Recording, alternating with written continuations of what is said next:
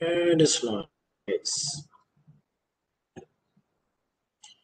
Okay, generation.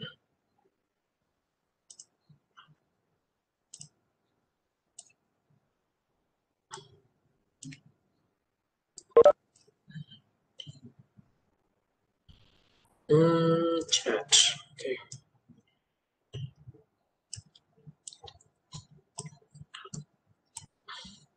Sebelum ni pernah tak saya tunjuk silicon wafer for solar cell? Have I shown to you any silicon wafer? Physical one in the class.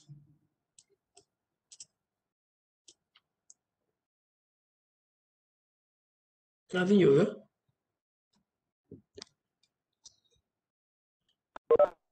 6" by 6".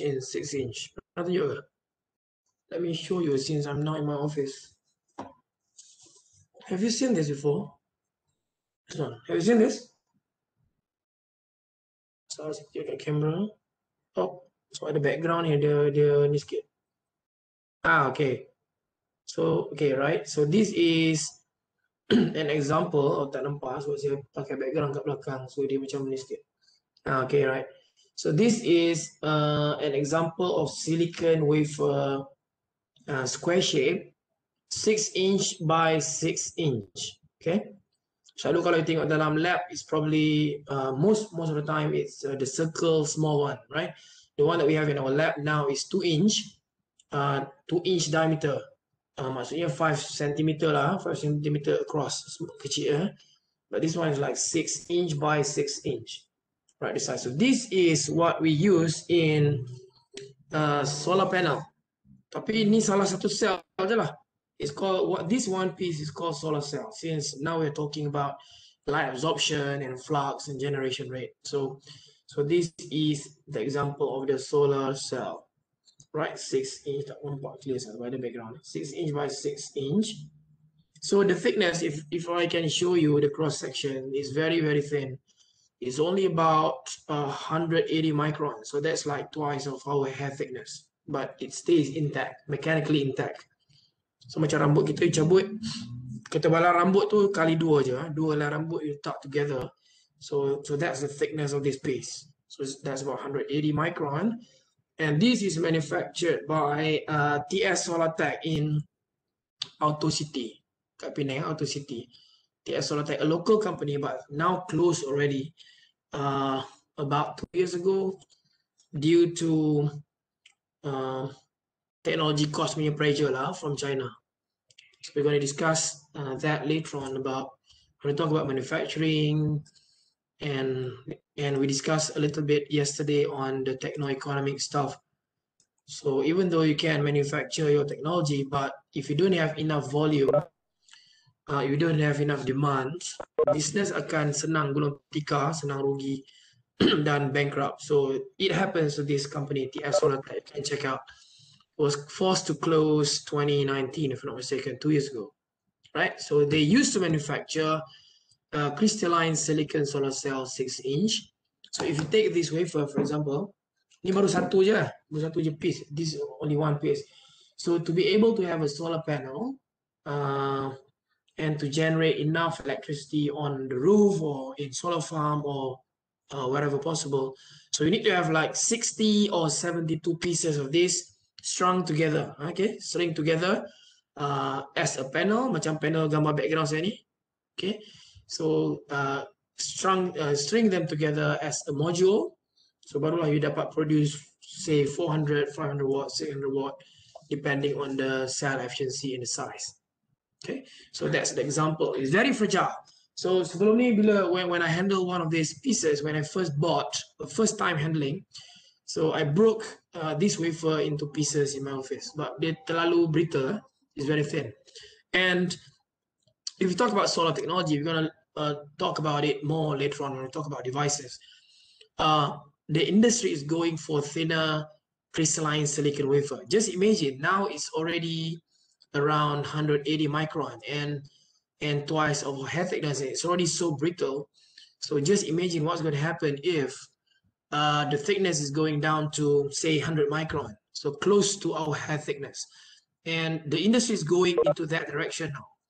Okay, if now it's already brittle, if you imagine it operates at 100 micron with the very same automation dalam mass manufacturing, robot and everything yang handle the manufacturing, it's going to be a lot of wafer breakage, akan banyak wafer pecah during the operation, okay, because you may not be able to use the very same robot settings and everything, the movement, the RPM, the speed, and many more robot parameters to be able to handle thinner wafers as compared to the current 180 micron wafers, because it's just going to increase the wafer breakage. If increase wafer breakage, then the yield is going to be low. Okay, so that's part of it.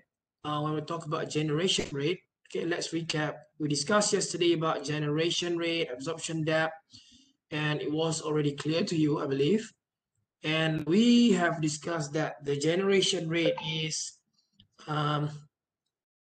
has this sort of profile as what you can see on this slide. Okay, so exponential reduction of the profile as the flux gets into thicker portion of the wafer. Okay, kalau masuk lagi dalam, then the flux and the generation rate reduces accordingly. Right, so next one is thermal relaxation to thermal equilibrium. So this is more like thermalization.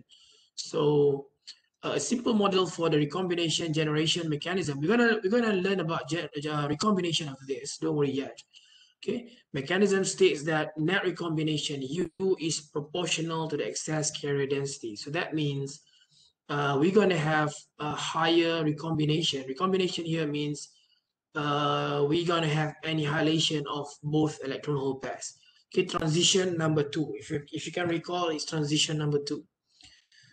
So before this, we have discussed about transition number 1, which happens from valence band to conduction band, where your valence electrons are excited.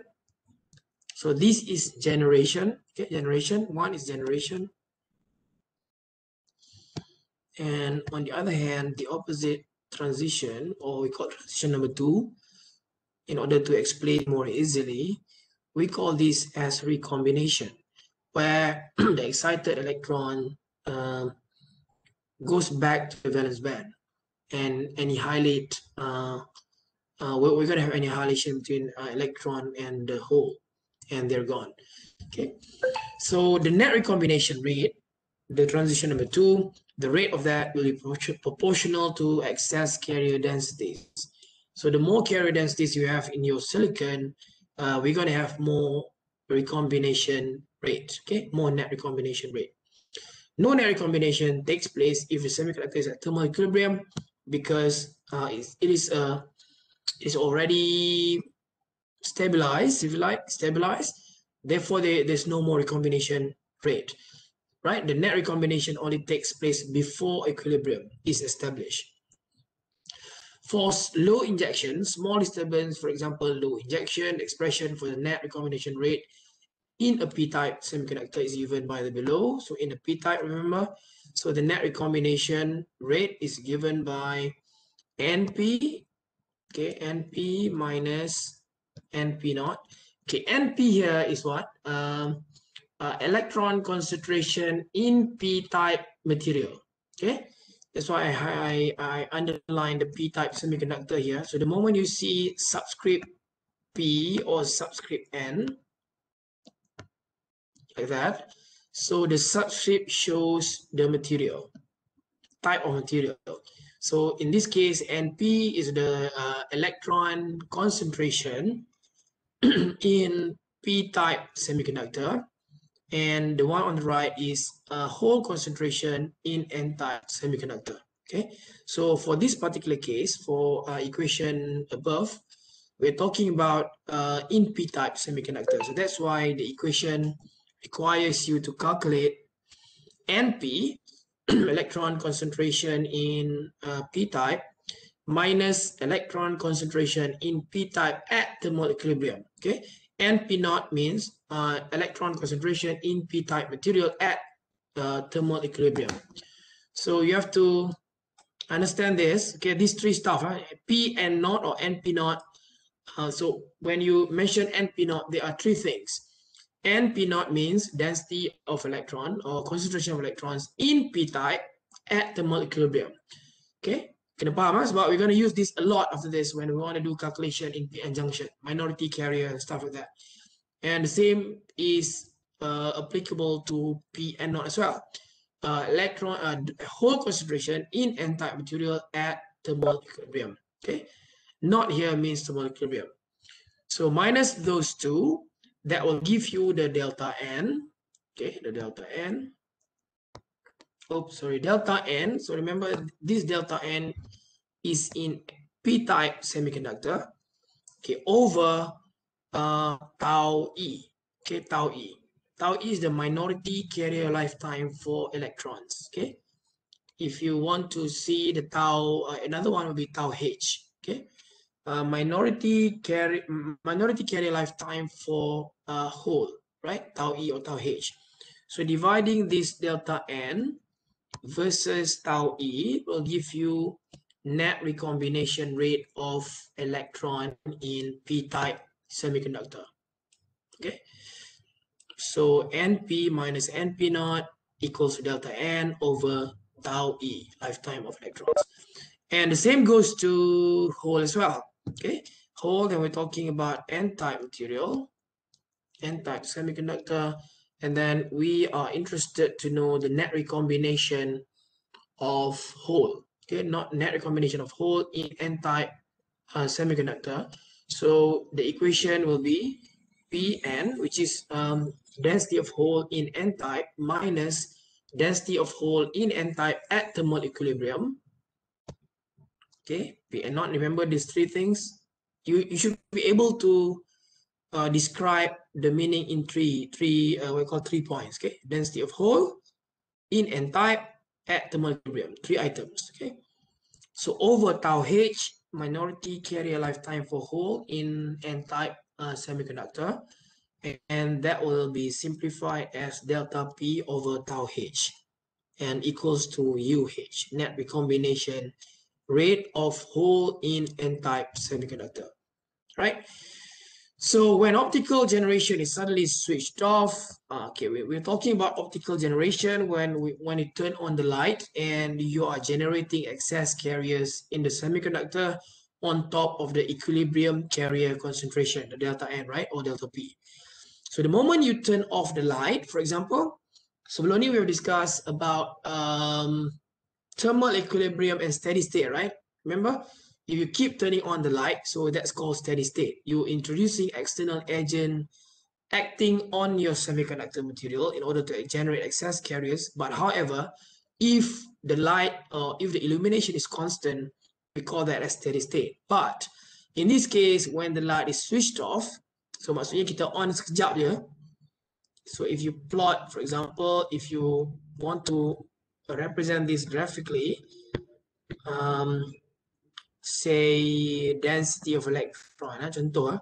So you can say that something like that. You turn on the light, then you're going to generate some level of excess carriers, and then the moment you turn it off, it's going to decay. You're going to have a decay back to thermal equilibrium value. Okay, need light off, light off kat sini. Off. Okay.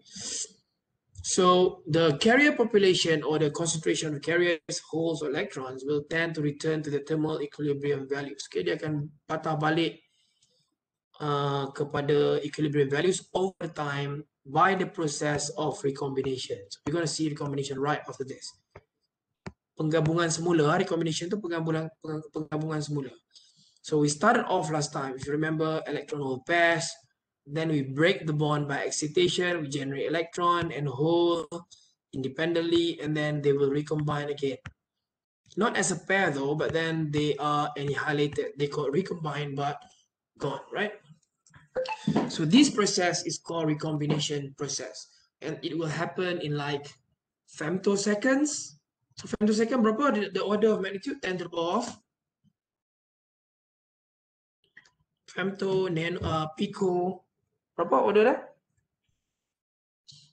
15, right? Minus 15, yeah? So nano minus 9, minus 12 apa? Pico kan? Picosecond, right? 15 femto. How about 18? Minus 18. Micro, nano, pico, femto. 18 apa? 18 kita jarang guna. Oh, tak belajar tu lah. Cuba search sekarang. Can you search now online? What is 10 to the power 18? So what's the unit for that? What do you call that? Milli, micro, nano, pico, femto. Mula huruf A, I think. Just search 10 to the 18. Anyone? Siapa yang jumpa tolong tulis kat sini in the chat box.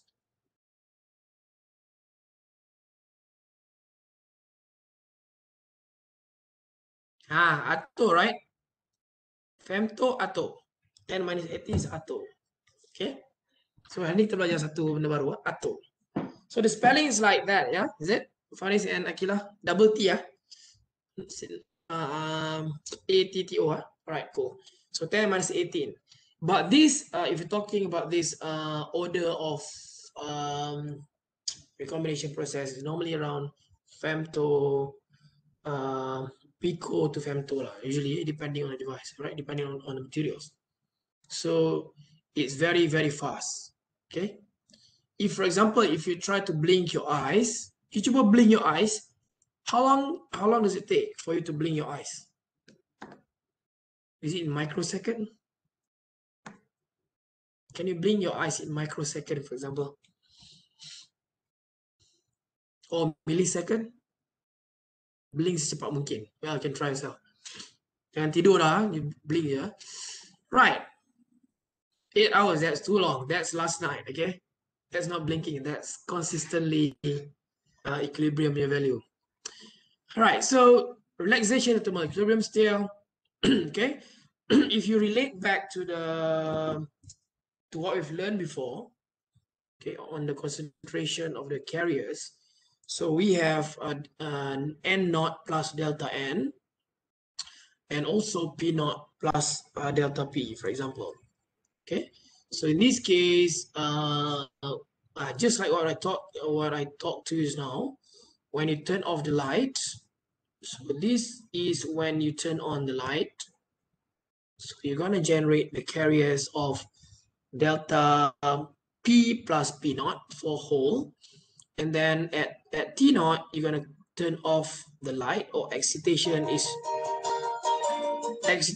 no longer there. So you turn off here. Okay, then you're going to experience, the carriers are going to experience a decay in the concentration due to removal of illumination source. So there's no more optical excitation, right? You remove the excitation. Dekat awal-awal tadi, it was on steady state because of constant exposure to illumination, but then it's removed after this point, okay? So, yeah, the net recombination is given by the given equation, right? So now let's look at recombination. What is recombination? So recombination is recombination of electron and holes, and resulting in annihilation of both. Electrons lose energy and stabilize back to the VB. So it drops back to the VB, recombining with holes. This process is called recombination. So basically, there are 3 types of recombination in the bulk semiconductor. So there are 3 types of recombination processes. Okay, generally kita panggil recombination, but we have to know which is the exact recombination mechanism taking place in our semiconductor materials or semiconductor devices. So the first one is called radiative recombination. Second one is called SRH, named after these 3 guys, Shockley, Reed, and Hall. Shockley, Reed, Hall recombination. And the third one is called Auger recombination. Okay. So out of these 3, only the first one is radiative in nature. Only the first one is radiative, means upon recombination, you're going to have photons emitted from the semiconductor material. So you're going to see light emission. So that's only happening from the first one. The second one and the third one are called non-radiative recombination. Right? If you want to categorize this three, so you can categorize into two types, radiative and non-radiative. The first one is radiative and obviously radiative. The second one and the third one are non-radiative, and they're called as RAGE and Auger recombination. Okay, if you look at the below illustration, 6.1, so the first one is what we've been talking about, the first transition, electron hole generation, and the second one on the right is the recombination process, the second transition going back, right? First transition going up, second transition going down. Okay, so next one. Okay, recombination can happen by three processes. Well, it's not necessarily one process at a time. It depends on the situation, right? Depends on semiconductor materials, depend on doping level, depends on defect level and stuff like that, right? So let's see what are they, why are they there in the first place? What contributes to the recombination mechanism? Right, the first one is radiative recombination and also called band-to-band recombination. Okay, radiative is band-to-band, same thing. Okay. Right, the second one is SRH recombination, or also called trap-assisted recombination. Trap-assisted here means it's due to presence of traps. Trap ni is usually defects. Kalau you ada defects in the semiconductor, you're going to have recombination number 2, which is SRH, or also called trap-assisted. Okay. The third one is called Auger recombination, and it involves three particles dalam recombination. So if you can see this illustration, for example, before we see the animation. So here you can see that we have 2 electrons and 1 hole, right? So on the other hand, we can also have 1 electron and 2 holes. So Auger process there involve 3 particles. It's a 3-particle process. So let's see after this, 3 particles. So they occur in parallel independently, hence the recombination rates are additive in nature, superposition, depending on what type of recombination you have at that particular time. So you may only have 1, you may have 2, or you'll probably have 3 as well at the same time. So it really depends on the situation. So now let's look at the animation on this page. So I say unshare and go to the PV CD-ROM.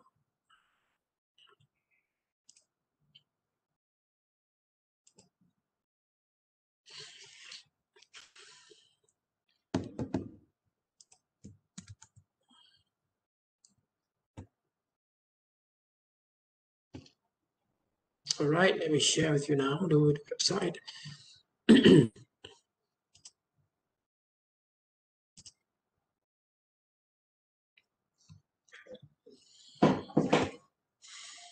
Okay. Right, can you see the web page? All right, good. Okay, so you can come to the PV CD-ROM website and you can go to 3.3 recombination, and these are all the stuff that we're going to cover in this lecture: lifetime, diffusion length, and surface recombination as well. So yep, you can go to the notes here. They are basically similar to what we have gone through just now. So recombination number 1 is called radiative recombination or band-to-band recombination, same thing. Number 2 is defect assisted or trap assisted, or also called Shockley rate Hall. And the third one in our slide is Auger recombination. Okay, so let's look at this animation so that you can see more clearly of what each of the recombination looks like, right? So let's have a look. Band-to-band recombination, okay, electron in the conduction band recombines with a hole in the valence band. Tadi yang atas tu drops down to the valence band and giving off energy as a photon, right? Light emission. So that's why we call it band-to-band recombination, or also radiative recombination because it emits light. Okay. Second one, defect-assisted recombination or shock-lead Hall recombination or trap-assisted recombination. So in this recombination, it's also called trap-assisted recombination, occurs via energy gap, energy level in the band gap. Remember last time when we talked about trap states, remember when I talk about impurities, if you have undesired impurities in the band gap, so they will appear as an electronic state in the band gap. So they will also end up as trap states in the band gap. Okay, that will induce recombination due to SRH, shock-lead Hall. So let's say next, so electron drops, it moves to the energy level inside, so it can be shallow trap states near the band edge. It can also be the deep level defects that we discussed last time, like iron and whatnot, right? So which is the most dangerous one to the semiconductor devices. Releasing the energy either as a photon or multiple phonons, so typically in the form of phonons. Okay. Next, so then electron and hole recombine, releasing energy as further photons or phonons, typically phonons, right? Next, okay, this is the third recombination mechanism. We call it Auger recombination. It involves three particles process. Okay, it is three-particle process, involves three particles. So in this case, we can say that this Auger is EEH. I normally call it E. Kalau nak senang, you just say E recombination, EEH, and the other one will be recombination, EHH. Okay, so in this case, the illustration shows E recombination, EEH, two electrons and one hole. So what happens? So the electron recombines with the hole, giving its energy to the second electron. Okay, bila dia recombine with the hole, the energy difference is passed to the second electron, pushing the second electron higher up into the conduction band. And the second electron will be excited due to the energy given off by the recombination of the first pair. Okay, electron hole yang first one recombine, energy difference will be passed to the second electron, and as a result, it'll be excited further up. Because sebab dia ada extra energy kan, so it'll be further up, excited into the conduction band. Okay, the electron gradually gives off its thermal, its energy and relaxes back to the band edge. Okay, so they can eventually thermalize, right? Jadi boleh datang and play here, same thing. So what happens if you have then recombination will give a recombination of the first pair electron hole will give the energy to the second hole, and the second hole will be excited, not excited though. Kalau nak tengok illustration ni is going further down lah, further into the band, valence band. Dia akan masuk ke dalam valence band. Okay. Cumanya dia punya direction tu, if you look on the y-axis, nampak is going down lah, but it's actually going further into the valence band, right? Due to the extra energy passed by the first pair recombination. Right, so you can see all the explanations here later on. Can come here, radiative, defects, and Auger. Okay, so let's look at what are the details of each.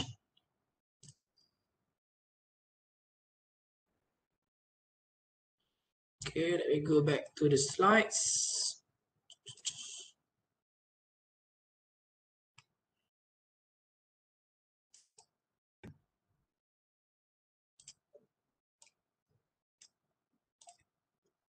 Okay, nampak kan saya switch back to the slides? Can you see? Just in case. Cool. All right, so let's move on. Okay, only band-to-band is radiative. The first one is radiative, and it's called is also called band-to-band recombination, and the other two, SRH and Auger, are non-radiative, and they do not emit light. Okay, they do not give off light. Instead, the energy is passed as phonon, is transferred as phonons. Okay, heat to the lattice. Okay, same illustration here. You can see another form of illustration to to show a non-radiative recombination. The first one is due to deep level defects, and also called as a mesh recombination. And the second one is a three-particle process, or also called Auger recombination. The one on the left involves two holes. The one on the right involves two electrons, right? So the one on the left is EHH, and the one on the right is EEH, recombination. And the third one is radiative, is all band-to-band, and it gives off photons after the recombination process. Okay, let's go through each. Right, radiative recombination or band-to-band recombination is the inverse process of electron-hole pair generation, okay, by light some more. Okay, to be more specific, inverse process of electron-hole pair generation by light. Apa maksudnya? So that means what happens after the recombination is exactly what happens in a device which requires light absorption in order to generate electron-hole pair. Okay, remember transition number 1 and transition number 2. Radiative recombination here is transition number 2, whereas creation or generation of electron-hole pairs stated here is transition number 1. Okay, if you want to be more specific, if you're talking about optical excitation in order to generate electron-hole pairs, which requires light, will be generating electron-hole pairs in transition number 1. On the other hand, radiative recombination is transition number 2, which emits light. Okay, so maksudnya if you compare optical excitation in transition number 1, it's exactly the inverse of radiative recombination by transition number 2. If you want to relate this to a device or to two opposite devices, what are the devices that you can relate for transition number 1 and transition number 2 to be equally opposite? So anyone? So now we're talking about the mechanism 1 and 2, but if you want to compare the device at device level, walaupun kita tak belajar lagi, so now based on your understanding, what is the device for transition number 2 yang saya tunjuk tadi kat atas tu, in the opposite of device number 1 dekat generation by light tadi. So anyone can give example of the opposite, device 2 and device 1, for example?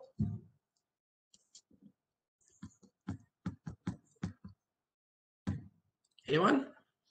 How about, sebagai nama, since there is no Cornelia, so what's the example of device number 2? The inverse process here. What's the example of the device that shows, that thrives on, that works on radiative recombination? Agak-agak lah. Based on current understanding, based on current knowledge, what do you think is the device for this inverse process? Any idea, Cornelia? LED, right?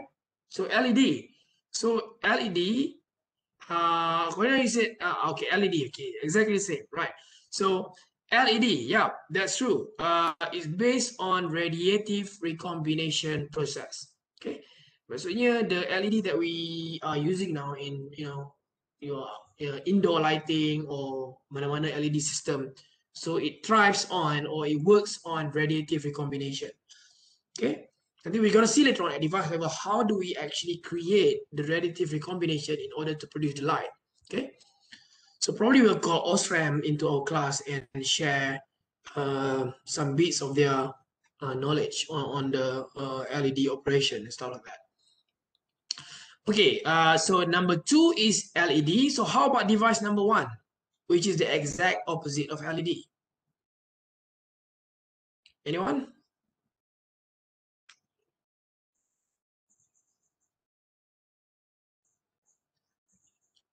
Eventually in this course, you want to relate all the semiconductor physics to the semiconductor devices. Yes, solar cell, good. So device number 2 is LED, which thrives on radiative recombination, and on the other hand, for mechanism number 1 is solar cell, which thrives on, or which works on optical excitation or generation of electron hole pairs by absorption of light.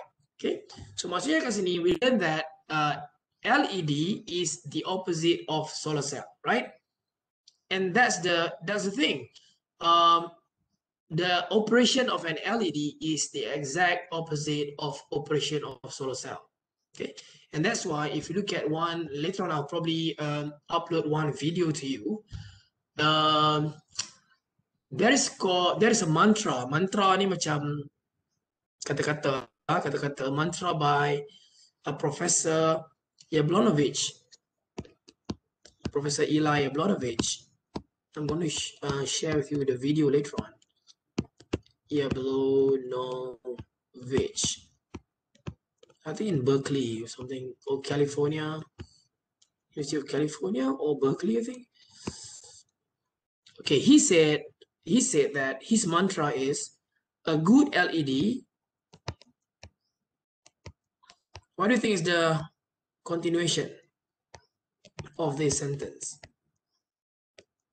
Is a good what? What do you think?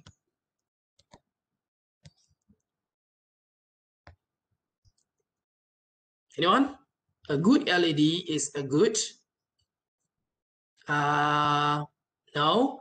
Well, the principle is based on recombination, of course, but this one at device level. Solar cell. A good LED is also a good solar cell. This is a mantra popularized by Professor Eli Yablonovich. Okay. Okay, a good LED is also a good solar cell. So if you can relate this device opposite operation to the fundamentals that we learn here and there, so it makes sense. But we have to see what are other details at device level. Tapi in terms of their physical mechanism, they are the exact opposite of each other, right? So the inverse process is radiative, and on the other hand, solar cell, we need to use light to generate electron hole pairs. And for LED, we want electron hole pairs to recombine to generate light, right? So this is the exact opposite process.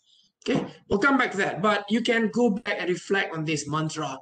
Why a good LED is a good solar cell? Cuba fahamkan kenapa macam tu, and what does it take for this mantra to be valid? Okay, or can it be not valid under certain conditions? Right, so you can look into that later on. Right, a conduction band electron falls into a valence band hole, giving up excess energy as light. So dia turun daripada atas ni ke bawah. So we've seen that just now. So the excess energy is given off as light, and this also called band-to-band recombination. Exploited in LEDs. So this mechanism is used in LEDs, is used in lasers, and most important, direct bandgap, and is most important in direct bandgap semiconductor like gallium arsenide. Why is it most important in direct bandgap semiconductors? Can it also be in indirect bandgap semiconductors like crystalline silicon? Boleh tak kalau kita pakai laser ke LEDs based on crystalline silicon, the bulk version of crystalline silicon, or some other indirect bandgap? Boleh ke? Can you get good LEDs? Can you get good lasers? What do you think? Cannot? Okay, Amiro say cannot. Kenapa, Amiro? Why? Why cannot? Boleh unmute, Amiro?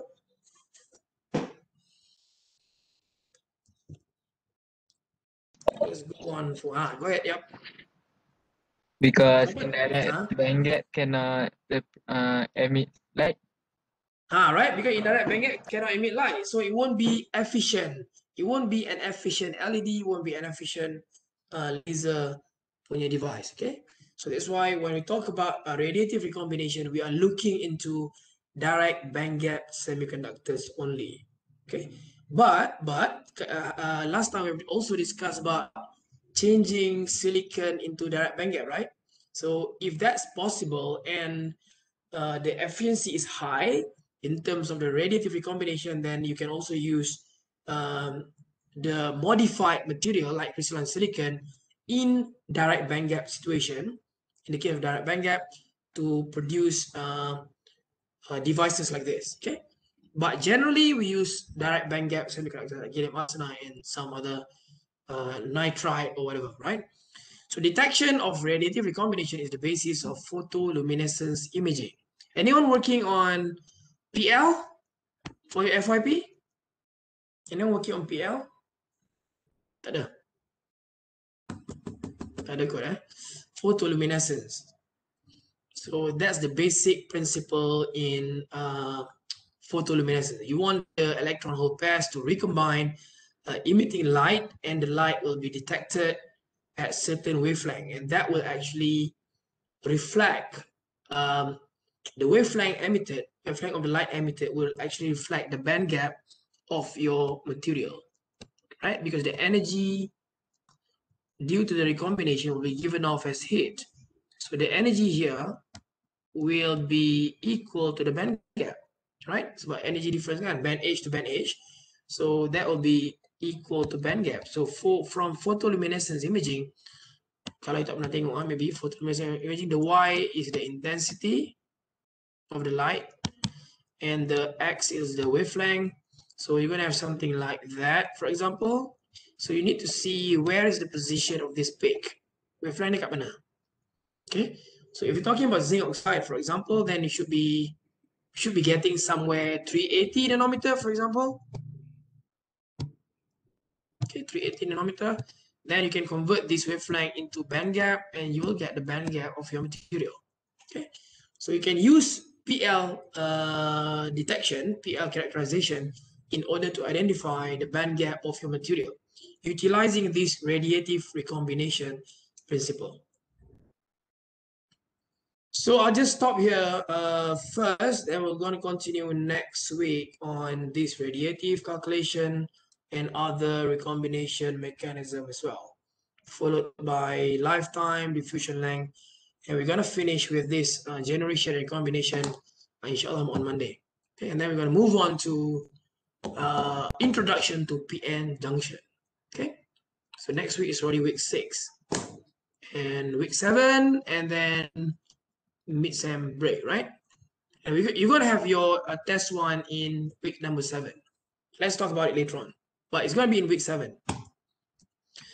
Okay, so any questions so far on the recombination mechanisms?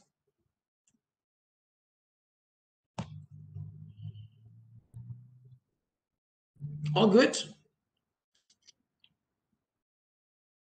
Can you follow so far? All good for now? Yep, good. All right. Okay then, I'll see you next week, inshallah. Bye-bye, take care. Assalamualaikum.